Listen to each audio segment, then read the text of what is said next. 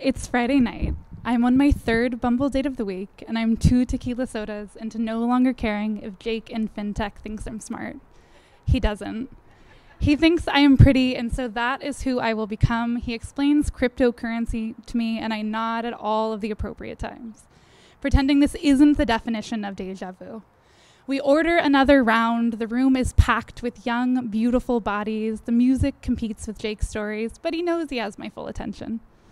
I wait for my turn to speak, my giggles bookending anything he has to say as if he's the most interesting man in the world. I make up a little game with myself, counting the songs that pass by until he asks me a question. I try and smile with my lips closed, concealing the gap between my teeth.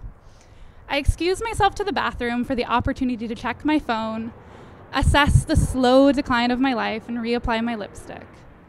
Each step towards the mirror feels a little too shaky for comfort. The line for the bathroom stretches endlessly through the hallway. Girls teetering atop heels, surrounded by friends. Electric possibility hangs in the air. I stare devotedly down into my phone, scrolling through a sea of thin, blonde, white desirables, waiting my turn to peer into the mirror and see how I will never stack up. The smudgy bar mirror reflects back the image of the women that came before me. We have a family nose. Its gentle slope travels back in time, adorning the faces of my maternal lineage. It's delicate, a feature that doesn't draw attention to itself. Cute as a button. Just like any respectable woman should be. I reach for my bag, pulling out a glossy pink to paint across my lips. Understated. My mother was and is especially beautiful. I see so much of her in the woman looking back at me. Her full lips that gently parted to reveal all the ways I wasn't good enough. All the ways I was too loud, too big, too much. The soft feminine features that blur into the background so that men can always stand in the spotlight. I press my lips together, transferring the shine from top to bottom, using my pinky finger to wipe away any excess from the corners. I note the little chips in my nail polish, hoping they don't reveal too much about me. My mother taught me to always put sunscreen on my hands. She said it was the first thing that would announce your age to the world. I think about her long, slender fingers and the priceless rock that proved that she mattered, that she won her place in a loveless marriage. My sister was a smart one, talented. Despite being a gifted pianist, her little hands barely stretched across an octave. Our family nose was centered on her face, but her blue eyes had a sparkle to them. The glimmer of shiny trophies announcing her place in the world. The reflections of cracked open college acceptance seals and the depth of everything she could be. They told her she could be anything she wanted, anything she put her mind to. She was different, but my mother and I were the same. The highest honor achievable for women like us was earning love. My only chance at acceptance was just a right swipe away. This week, I will turn 24. My mother was 21 when she brought me into the world. They say I have plenty of time, but the only thing she taught me to value is rapidly decaying. I reach my hand up towards my forehead, trying to smooth out the space between my brows, anticipating the wrinkles that will begin to form there. My mom's cool eyes rest just underneath, a misunderstood longing welling up inside of them. I can see the sadness escaping from the corners of her closed-mouth smile.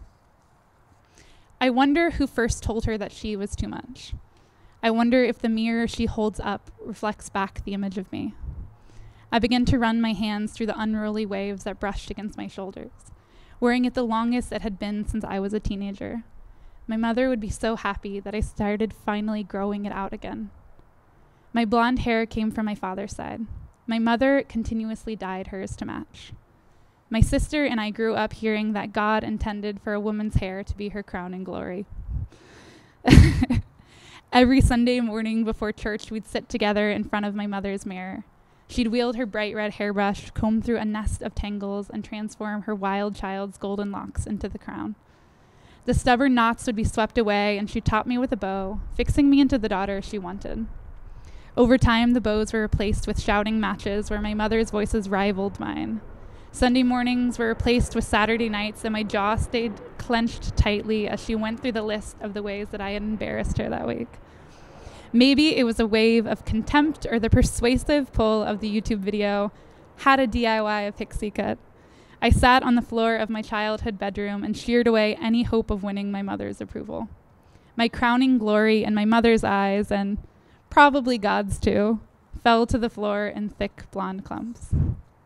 I didn't know who I wanted to be, but I didn't want to be pretty in those anymore.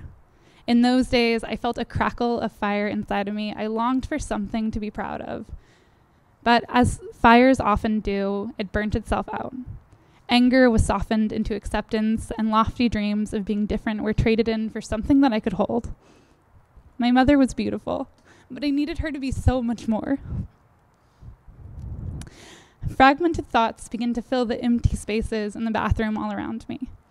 I reached my hands out to steady myself against the sink.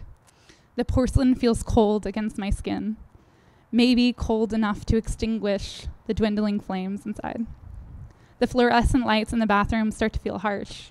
Everything is illuminating back. I want to love the woman in front of me, but I don't know how. So I return to my date. We talk about his life, his childhood, but he's no longer a real person to me, just somewhere to store my insecurities for a while.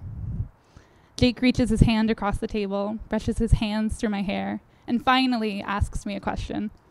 Do you want to get out of here? I nod my head yes.